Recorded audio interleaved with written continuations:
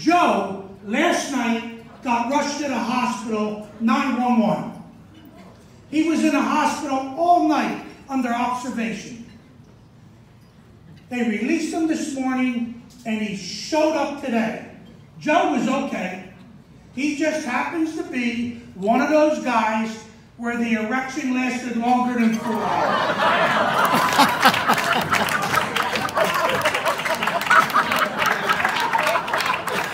What a lineup. Joe Piscopo. We got the Kings of Doo-Wop, 5 guys in Apollo. We got a bunch of famous and infamous relatives, guests, and associates. And you got me, the 3rd funniest guy in Florida. But I'm going to tell you this story here. The first 2 guys refused to come to New Jersey. That pissed Dominic off. So Dominic got the first 2 guys booked for the Dominican Republic. And he threw in the mini bar drink package. So I'm thinking, by the end of the night, I might be number 1.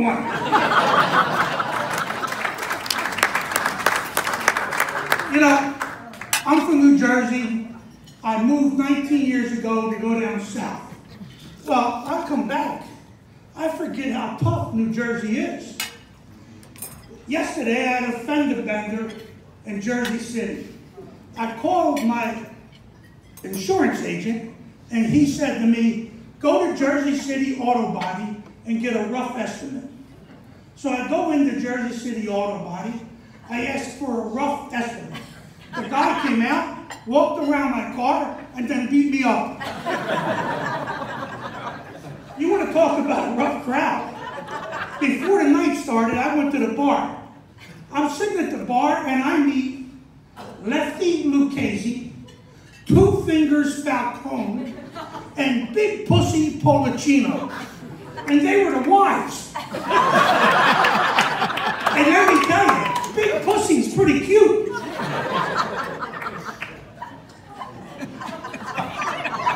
I'm not a stock market guy. But we're so close to New York. If I hear a tip, I want to share it. So I'm going to give you the tip that I heard. Louisville Slugger.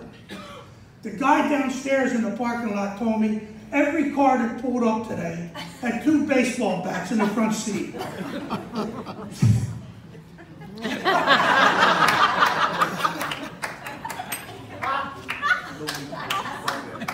I think you should do the mailman. Let's go back to Dominic. Everybody knows that Dominic is a character. Everybody knows he's somebody special. So I wanted to know, when did they find out that Dominic was special? Well, I dug back and I found out 3rd grade, Holy Rosary Elementary School, Sister Camilla. Sister Camilla is doing vocabulary. And she says, does anybody in here, can you give me a word, a sentence, that starts with the word fascinating? Well, all the kids in the class are looking at each other. Dominic's got his hand up.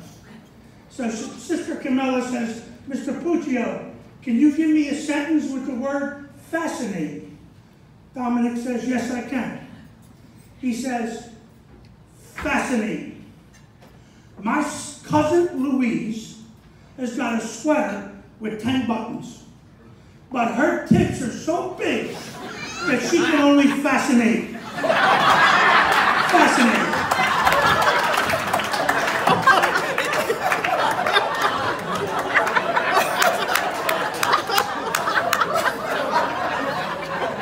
Dominic, when he was in high school, he was babysitting the Faziano children. And there are 3 children in the Faziano family. And one day the mother came home and said, Dominic, I'm not going to let you babysit no more, because I heard that you were a little bit rough on one of my kids. Dominic says, what are you talking about, rough on your kids? He said, I wasn't rough on anybody. She said, no, they told me you were rough. He said, on who? Tony? Maria? Or that fat ugly one? Which one are you talking about?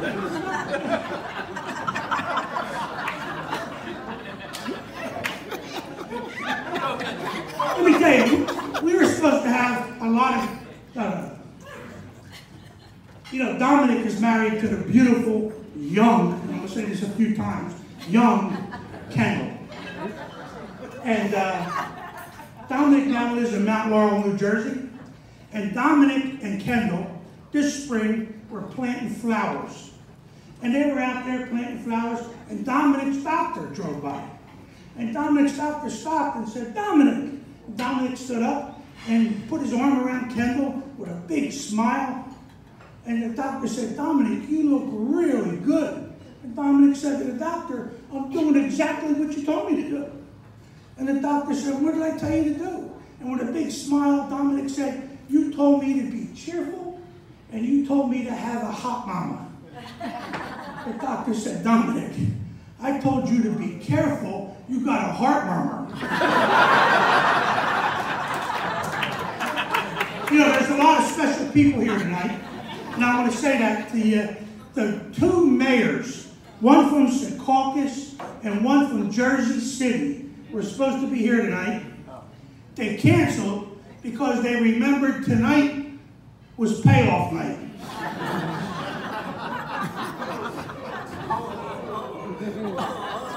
That's what you told me to say, right?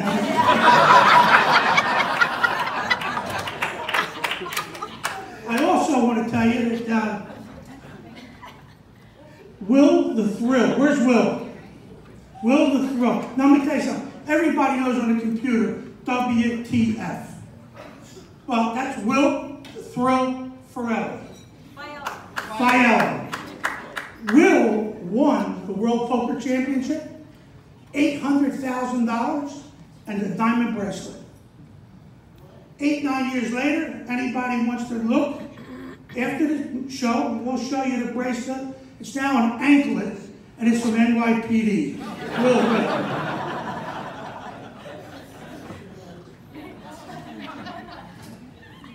I want to mention that Local 641, they're here, the Teamsters, and I want to tell you, they won't tell you this story, but I'm going to tell you this story.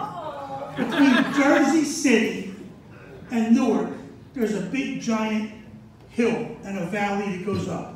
And the bottom of that valley was a sausage factory. Botto's Italian Sausage. And one day, the sausage factory catches on fire, and Mr. Botto has all his Italian recipes in the safe. And he calls the Newark Fire Department and says, you gotta get here, I'm gonna pay you $50,000 if you get that safe out and save my recipes. Well, the Newark Fire Department comes screaming down, they go down the hill, they throw the brakes on and they stop. And the fire department chief gets out and says, hey look, we can't get in there. That fire's too hot, it's too intense, the ceiling's gonna cave in, can't go. Well, Mr. Botto wants the recipes. He calls the Jersey City Fire Department. They come running, they fly, come down that hill screaming, they stop. The gets out and they look at the fire and they say, it's too hot, too intense, we can't get in. So Mr. Botto calls Local 641 and he calls the Teamsters. And Wayne and his guys, they jump in the back of a pickup truck. They got fire hoses, they got rakes, and they come down. And Mr. Botto says, give me that safe and I'll give you $100,000. When they come down to get to that hill, they go right down that hill, and they drive right into the sausage factory. The walls come down, the roof comes down, they're in there fighting, their arms get singed, their eyebrows are singed, and they pull out that safe. They open it up and all the recipes are in there. And Mr. Botto says, I'm giving you $100,000. And they put Wayne on television and they say, Wayne, you got a check for $100,000. What are you going to do with that money?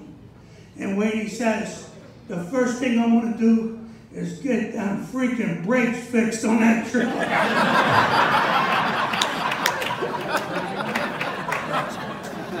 I live in Florida. I love Florida. But when you live in Florida, life changes. I'm going to tell you 3 quick Florida jokes, and then I'm done. The first one, and they're all true. I didn't make none of this up. Next door to me lives a lady, and she keeps show dogs. Real pretty show dog. The dog's out in the backyard running around, gets his leg cut. They take it to the vet. They put 15 stitches in the hind leg. The vet says, "Ma'am, go to CVS, buy a tube of Nair, put the Nair around the incision, keep the hair away from the cut." So she goes to CVS. She says, "I need a tube of Nair." The pharmacist says, "Listen, ma'am, with this heat and humidity, if you're going to put that Nair under your arm, I wouldn't use a roll-on deodorant for 2-3 days. You might get a rash." She says, "Thank you, sir, but I'm not putting a Nair under my arm." He says, "Well, listen, if you're going to put that Nair on your legs, do me a favor. Don't wear nylon stockings for 2-3 days. You might get a rash." She said, "Sir, thank you, but I'm not putting it on my legs." He said, "Well, just out of curiosity, where are you putting that Nair?" She says, "I'm putting it on my schnauzer." He says, "Well, in that case, don't ride a bike for 2 weeks."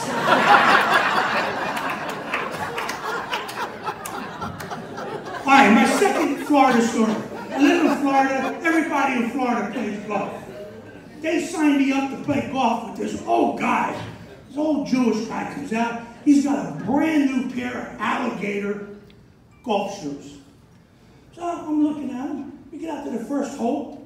We're just getting ready to tee off. He stops. He takes out a blue pill. He cuts it in 4 and takes 1/4 of the pill before he tees up.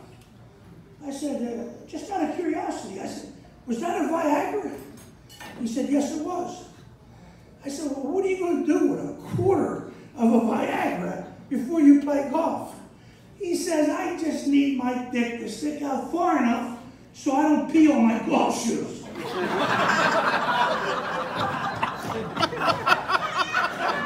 And here's my last story about Florida. And this is a true story.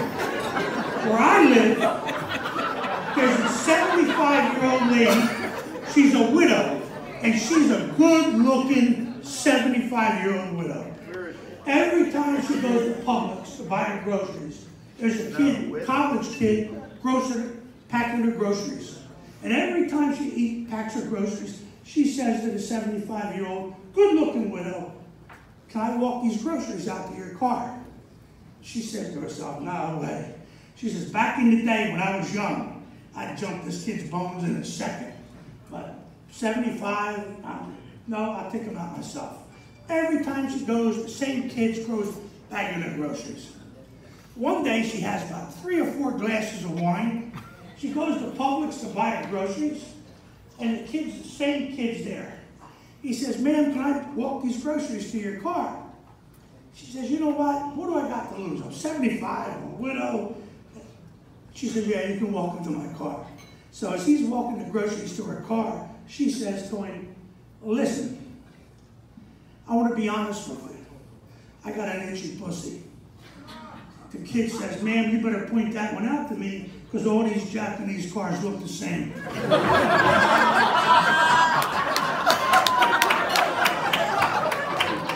I got 2 last things to tell you, and that is, number 1, I just got a call.